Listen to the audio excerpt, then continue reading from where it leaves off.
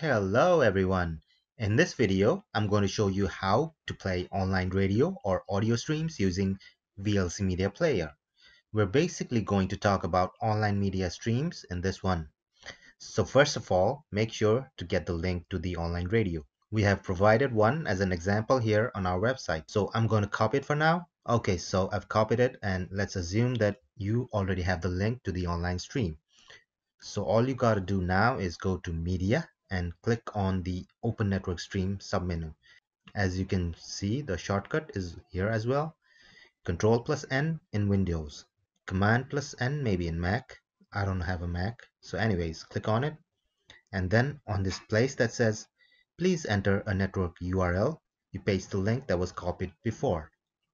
So here I have pasted the link for BBC Radio and all I got to do now is hit play. It's set by default and you can do a lot more here, but we're going to hit play. Wait a few moments and voila. This free stream of the BBC is available to you from Vermont Public Radio, and you can support us now at vpr.org. And thanks. I can impart something from my own experience. There you go. That's how you play online streams using VLC Media Player. I hope you found this useful. Like, share, and subscribe as usual. Thank you for watching this video.